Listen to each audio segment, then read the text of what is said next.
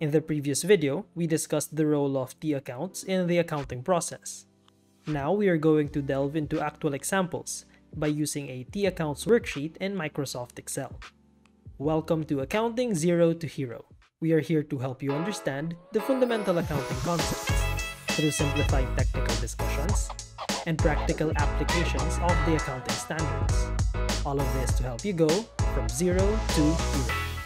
Now let's go back to the video. So if you watched the previous topic on how to create the perfect transaction worksheet, you will notice that this worksheet is also organized into the financial statements. Number one, we have the balance sheet and then the income statement to the right. Under each financial statement, we now group it into elements: assets, liabilities, and equity under the balance sheet, and income and expenses under the income statement. And under each element, you will find the separate T accounts. Each T account are then detailed with the date, description, debits and credits, and totals, as we discussed in the previous video. The links to these previous videos are in the description below. We will journalize 6 sample journal entries using this worksheet. Of course, you can follow the discussion by writing the T accounts in a sheet of paper, but whatever format you choose, you need to remember to organize your data properly to avoid mistakes along the way. One way to do it is to always check the accounting equation check here, which is linked to the net balances of each T account.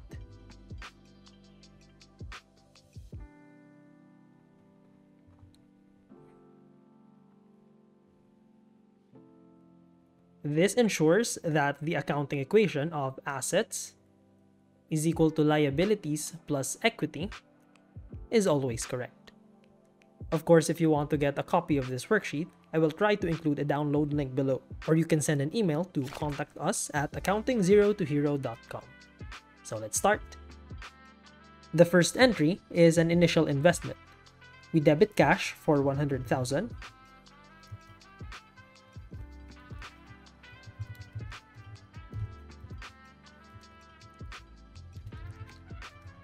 It's important to put the date and the description.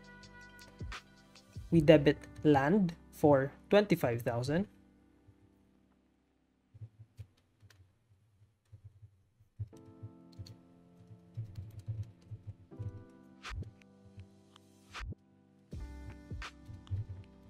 We debit supplies for 10,000.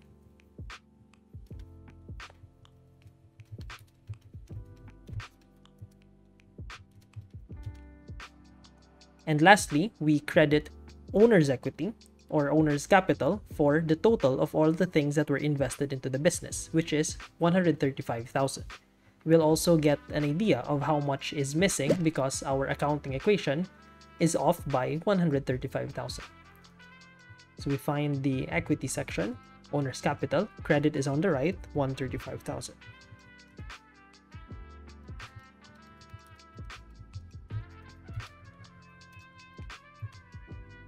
We're done with the first entry. The second one is a bank loan. The company borrowed money from ABC Bank for $50,000. Since our cash increased, we debit $50,000 on January 15, and then we credit our bank loan for the same amount.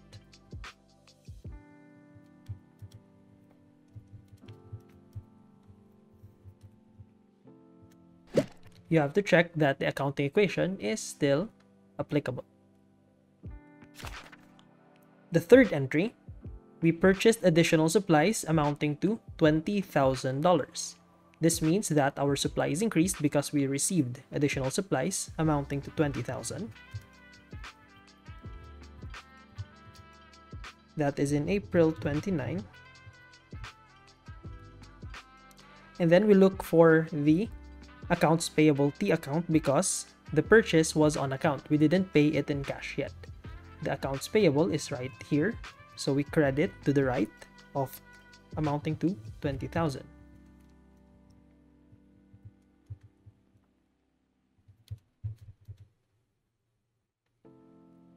That's simply our third entry. You have to check that the accounting equation is always applicable.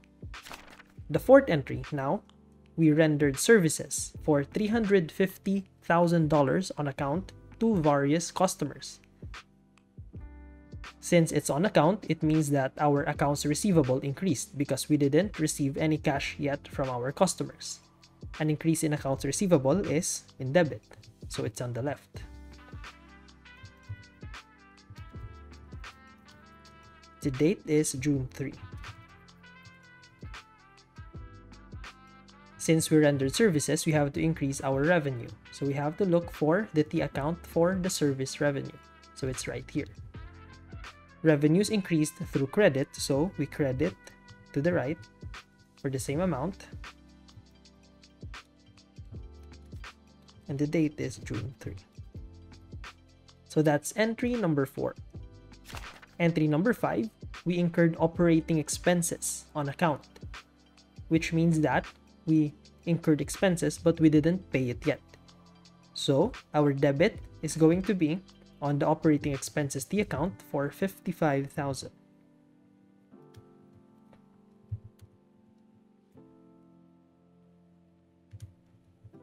The date is June 19. And then since we didn't pay it yet, our corresponding credit will be on the accounts payable for the same amount, $55,000.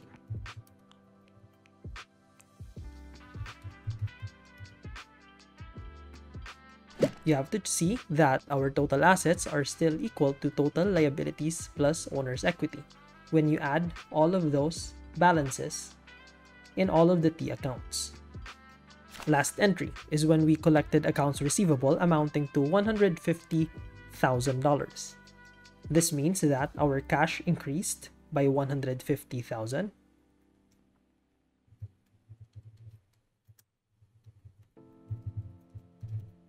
The date is August 2. Then our accounts receivable decreased, so we're going to put it on the right side or on the credit side, $150,000.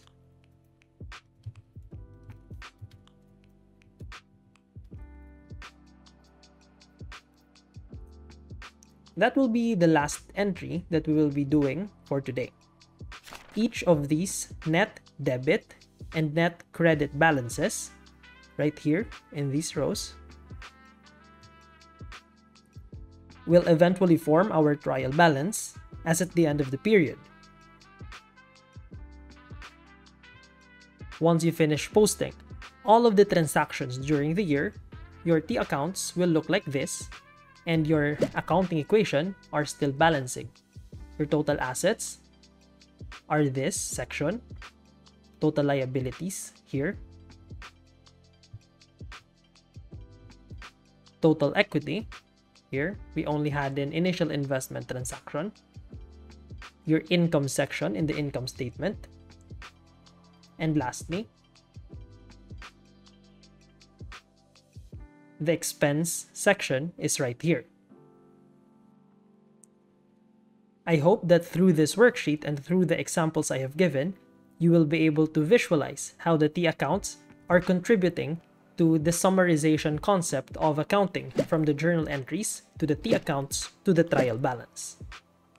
In the next videos, we will cap off the discussion on the double entry system by revisiting the concepts of normal balances and contra accounts in the trial balance. So this is it for now. I hope you learned something from this video. If you want to see more similar content, don't forget to subscribe and click the notification bell. See you!